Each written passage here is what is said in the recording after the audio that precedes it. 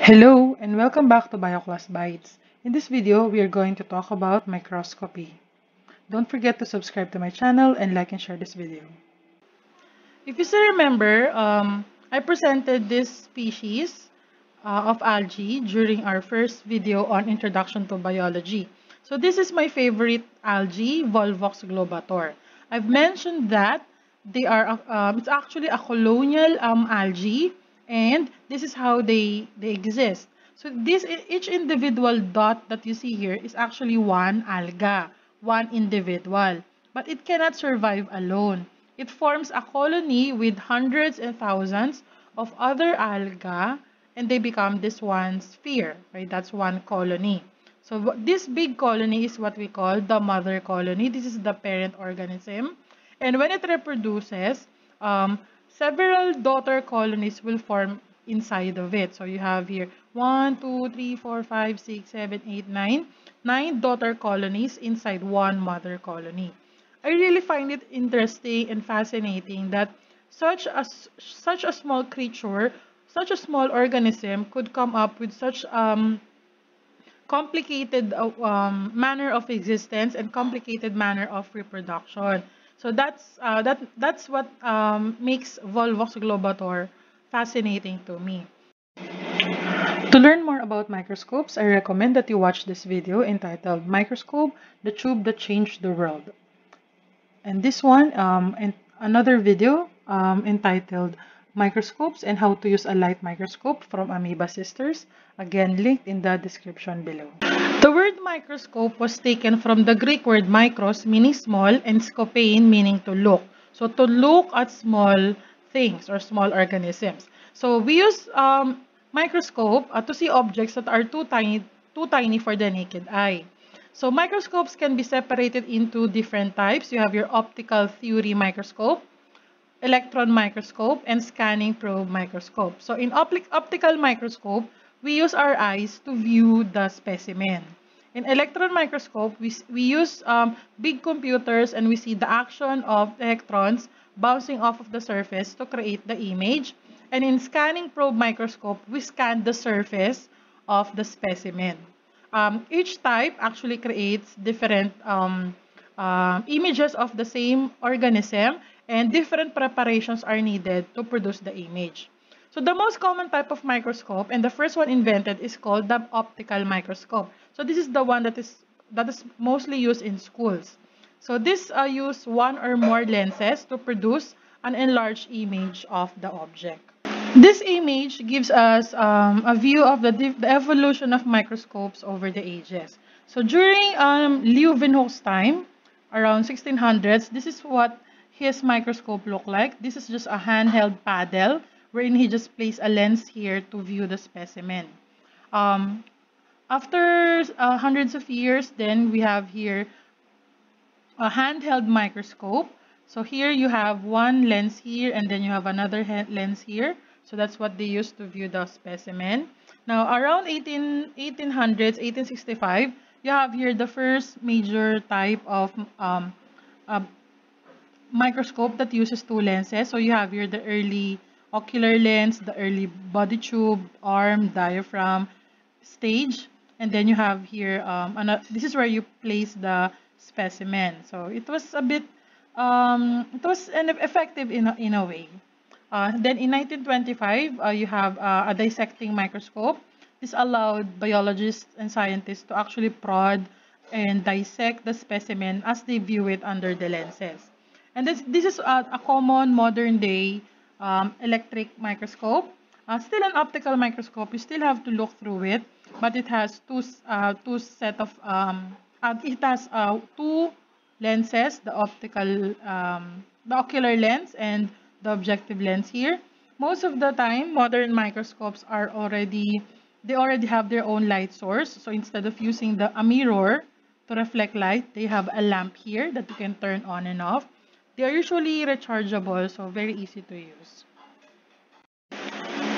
So this shows us the development of the microscope still over time. So the first compound microscope was around 1500s, 1595. It's just a body tube with lens at one end. Leeuwenhoek's microscope from 1600s just looked like a small paddle that he placed near his eye to view the specimen. Hooke's microscope already has a body tube, as seen here. Then, this one has the first interchangeable magnification for the objective lens. Then you have your modern light microscope. This is what I was showing a while ago. It has its own light source, usually rechargeable, and actually very handy and very easy to use. And then the electron microscope, like what I've mentioned in one of the slides before, it uses the action of the electron to create the image of the specimen.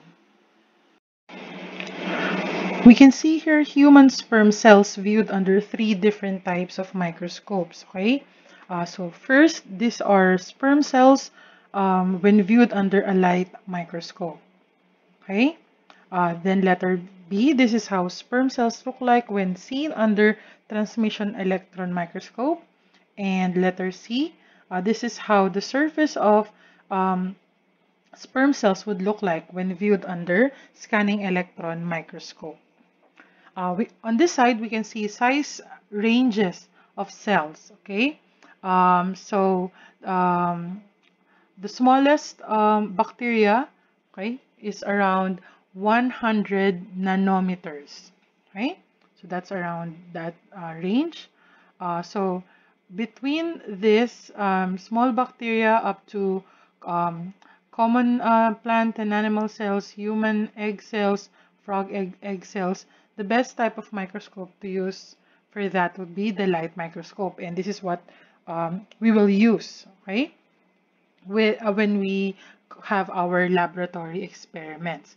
Now, for smaller organisms and smaller structures or more detailed structures of these organisms, plus viruses and ribosomes, proteins and lipids, then what scientists used are electron microscopes. Okay, so again, now when we conduct our experiment, what we will use would be the light microscope. And then what we can actually see without microscopes are somewhere between 1 millimeter up to 10 meters. Okay, so that's the human height. So between this range, we can use our unaided eye in viewing these specimens. Now, these are more examples of cells when viewed, or specimens when viewed under different types of microscopes. So this one is for light microscopes. Okay, we can find unstained. We can actually see unstained specimen, okay, using the light microscope, or with the help of stains, okay, or dyes. It allows us to enhance our view of those cells. So these are human cheek. Okay, so the lining of your mouths. Okay, so these are human cheek epithelial cells without stain. But if we use dyes to stain them, this is how they look like. So mostly this is what we can do at our laboratory. Now, phase contrast microscopy shows variations in density within the specimen. Okay, so that allows us to see more structures of living unpigmented cells. Now, differential interference contrast microscopy is an example of this, still using human cheek epithelial cells. So this allows the image of the cells to appear almost three-dimensional. So fluorescence, using fluorescent dyes or antibodies, okay, that absorb ultraviolet radiation and emit visible light. And then this one is confocal. Okay, the top image is using a standard fluorescent microscope. Okay, this time they use laser for optical sectioning to eliminate out of focus light from a thick sample, and for 3D reconstruction of specimens. Now, most of the slides that will follow are taken from Science Source Images, a Facebook page that I follow. They have a lot of interesting and very beautiful specimen images taken under different types of microscopes. So this one You can actually visit Science Source. I'll provide their link to their Facebook page in the description below. So this one are kidney ducts, kidney collecting ducts. Okay, so there. These are small artery, arteriole, in a cross section. Okay. Then these are wheat rust or a fungal disease using light microscope, of course, with dyes. These are goblet cells in the small intestine. Okay, so very beautiful, very beautifully colored, beautifully dyed specimen. This what the microscope that they use here is a color enhanced transmission electron microscope. Now, for electron microscopy, okay, one common type of this would be the scanning electron microscope.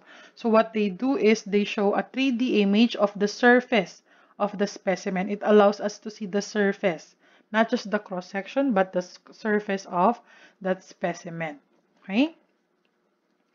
So usually you will see this label SEM. It means what microscope was used was a scanning electron microscope.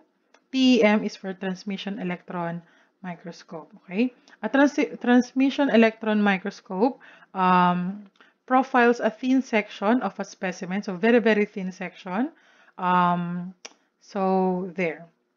Then below, see here is another scanning electron micrograph.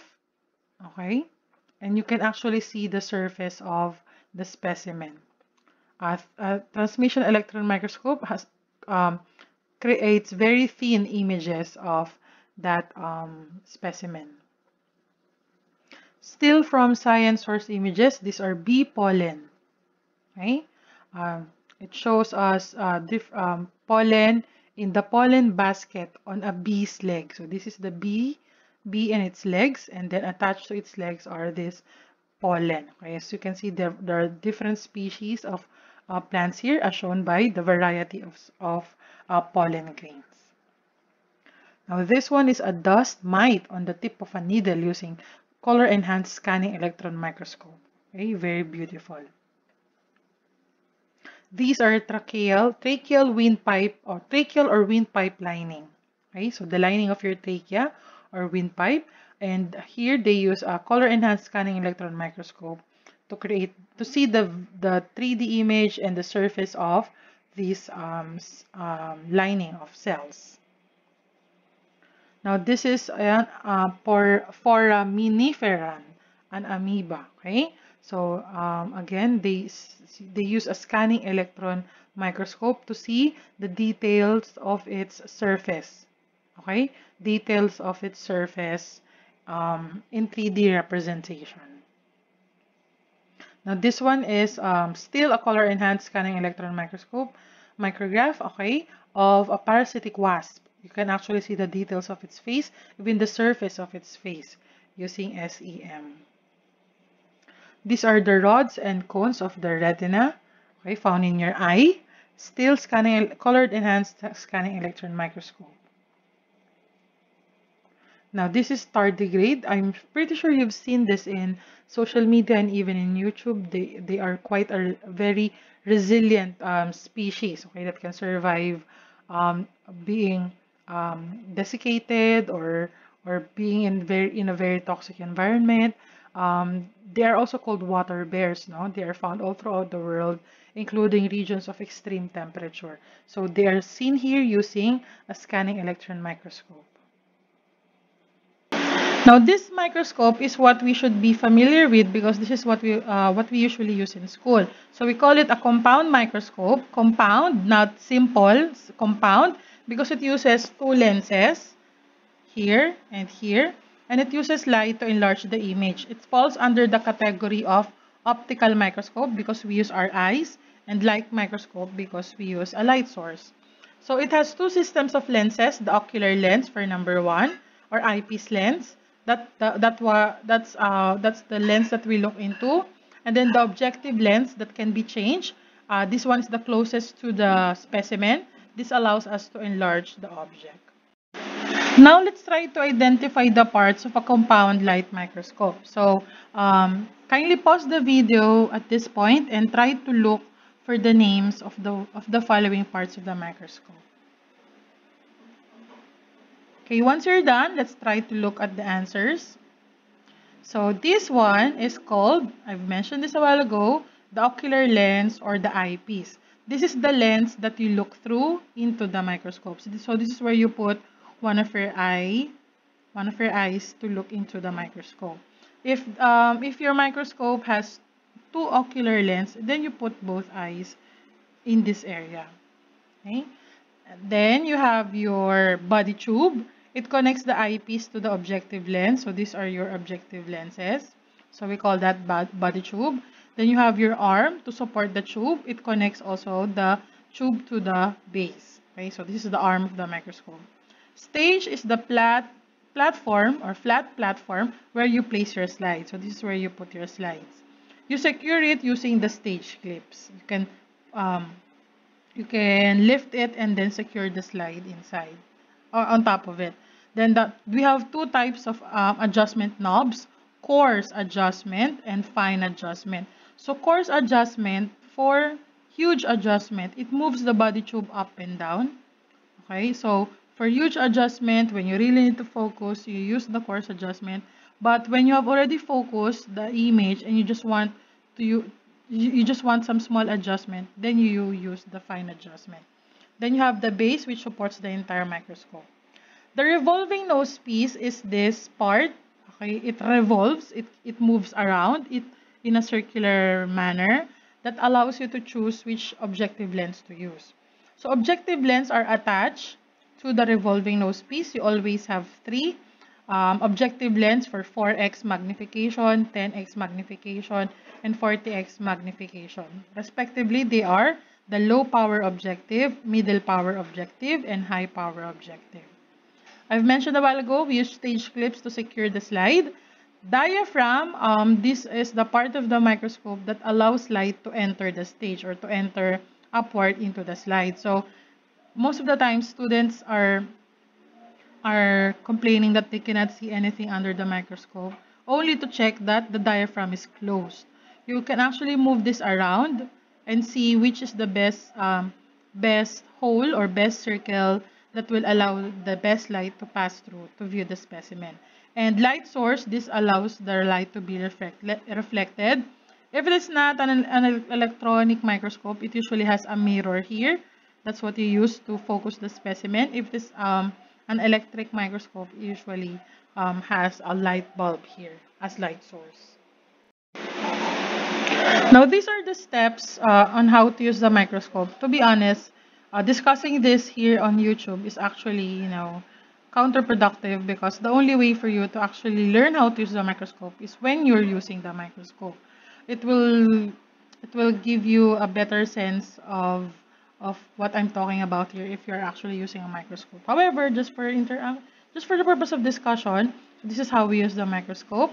So, as in figure 1, always carry the microscope with two hands, one holding the arm, one holding the base. Turn the revolving nose piece here, and you will know that it is in the right place when you feel a click. If you feel that satisfying click into position. Then place the microscope slide on the stage and fasten it. You can lift this too, and then slide the glass slide here and then secure it using the stage clips.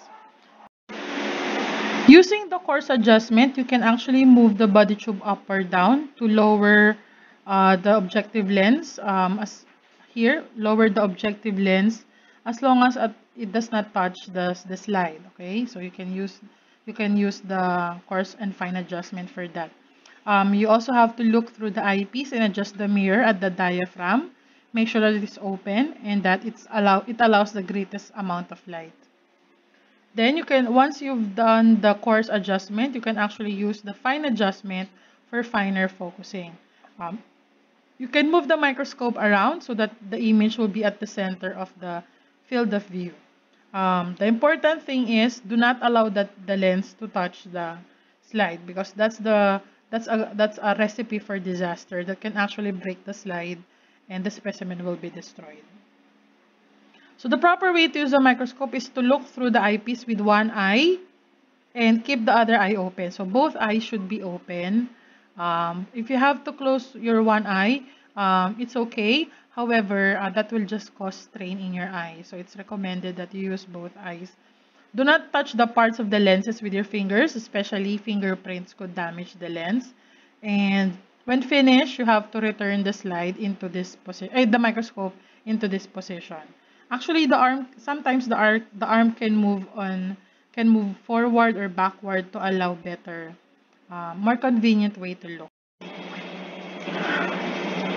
To familiarize yourselves with the steps on how to use a microscope, I recommend that you watch this video from Fresno State entitled Biology 10 Basic Microscope Setup and Use. I'll provide the link in the description below. Now, using the microscope is not enough. You also have to know how to compute for the total magnification that you are using. A while ago, I mentioned that we have three types of objective lenses, and they show us different views of the specimen. Here are the examples of using the objective lenses and what they see under the microscope. So this one is what we usually see when we use the low power objective. This is how big this coin is. So the low power objective will always have a 4x magnification. Okay? It magnifies the specimen 4 times. So if you're using an ocular lens, with a 10x magnification plus a low power objective, it gives you a total of 40x magnification. I'll explain later. Middle power objectives allows us to zoom closer to the object. It will always have 10x. These are definite. These are constant, okay? Definite measurements. A middle power objective will always have 10x magnification. It means that it magnifies the specimen 10 times its original size. So this is how it looks like. But if you zoom in at using high power objective, it will always have a 40x magnification, meaning it magnifies the specimen 40 times its original size.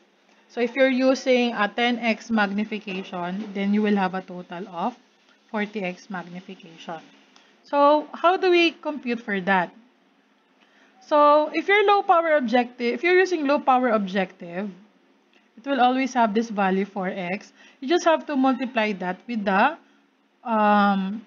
magnification of your ocular lens. Usually, you can find this written on this part of the ocular lens. You can see there 10x or 5x. So that gives you the magnification of the ocular lens. So just multiply that with your low power objective to give you the total magnification. At 4x magnification, you will be able to see up to 5 millimeters. So that's how you do it. You just multiply the objective with the ocular lens. For middle power objective, it will always have a 10x magnification. So if you're using a 10x ocular lens, 10 times 10, it gives you 100x or 100 times magnification. It means that you're looking 100 times the original size of the specimen, allowing you to see up to 2 millimeters. High power objective will always have 40x magnification. If you multiply that with your ocular lens, you will always, it will give you 400x or 400 times magnification. You will be able to see up to 0.45 millimeters. So let's try this quick pop quiz to see how we compute for total magnification. So for example, if you're using a 5x ocular lens with a low power objective, so that's an automatic 4x magnification. So that gives you 5 times 4, a 20x magnification, or what you're seeing right now is being magnified 20 times its original size. If you're using still the same ocular lens with 5x magnification, then you're using a middle power objective. That's a 10, always 10x magnification. So 5 times 10, that gives you 50x or 50 times magnification. It means that what you're seeing is magnified, enlarged 50 times. Then if you're using the same ocular lens, then a high power objective, so that's 5 times 40, it will give you 200x or 200 times magnification. The object that you're seeing is magnified 200 times its original size. So these are just some tips on how to make a good drawing. So first, you always have to use a pencil, not a ball pen. First, you can erase a pencil mark if you made a mistake. And you can shade in areas more easily with a pencil. So compare that to a ball pen. Each drawing must include clear and proper labels of the parts as you research more about the specimen. And then include the specimen name as written on the slide, as a slide label, as well as the magnification of your specimen. So for example, usually this is where your drawing will be placed. This is where you will draw your specimen. So don't forget your slide number, the name of the specimen, which objective did you use, and then the computation of the total magnification, together with a brief description of the specimen that you saw. Okay? So this is where you usually put that. Now, how to make a wet mount? This one, again, just the same as using the microscope. The best way to learn it is to actually do it. Now, just for the purpose of discussion, so this is how you usually make a wet mount, or this is how you prepare a specimen for slide to be viewed under the microscope. So you gather a thin slice of whatever your specimen is. Make sure that it is so thin that if you actually put the cover slip on top, if this is your slide, specimen, and cover slip, the cover slip will lay flat. Okay? It will not wobble. Okay? Like this one. It means that it is too thick. So it has to be so thin that the cover slip will lay flat. So these are examples of specimens you might see under the microscope. So this is a plant root tip. As you can see here, the cell walls are dyed or colored green, while the nucleus is colored in deep purple. So you can see the individual cells here with their own cell wall and their own nucleus inside. Some of the cells are even undergoing cell division, mitosis, which we will talk about in the second quarter. So these are onion cells. So as you can see here, you have here the cell wall, then the nucleus inside, and then the rest of the organelles are actually too small to be seen in this magnification. Helianthus stem, so sunflower stem. So if you actually do a cross section of the stem, and then you dye the cells, so this is how it will look like. So this is the circle of the stem, but you cut it across horizontally. Then this is what you see under the microscope. So different types of cells. Okay. Smooth muscle cells. So you can see the elongated nucleus or nuclei if there are several in one cell. Small intestines. Okay, so this is a cross section of the small intestine. So these are the villi. These are the protrusions, projections that makes it possible for the small intestine to absorb the nutrients from the food that we eat. Human blood smear. So these are the red blood cells. Okay, that you see here. So seen under the microscope. Now, these are very interesting sites. These are virtual microscope sites. The first one is from NC Bio Network. Okay, you can actually go to the site and then manipulate the virtual microscope and see specimens under the microscope. So I'll provide the link in the description below. And this one is a histology guide, virtual microscopy laboratory, similar to science search images. Okay, you can actually see beautiful scanning electron micrographs and other, even TEMs of specimens. Again, linked in the description below. So let's try to identify the following slides based on the examples we've seen a while ago. So of course, this one is very easy. These are examples of letter D, onion cells. Okay, so cell wall, nucleus. This is actually an image or a cross-section of a helianthus stem. This one, we've seen this a while ago, are your red blood cells, as seen in the blood smear. These are frog ovaries. Okay? Frog ovaries. Amazing. These are cheek cells. Okay? Inside the lining of your mouth. Cheek cells. Okay? So for your reflective journal log, I recommend that you watch this video entitled Award-winning footage of the microscopic world around us.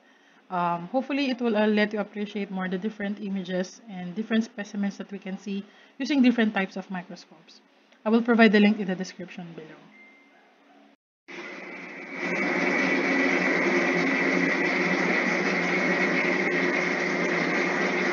That ends our video. I hope you learned something new. Don't forget to subscribe to my channel and like and share this video. Till next time, goodbye.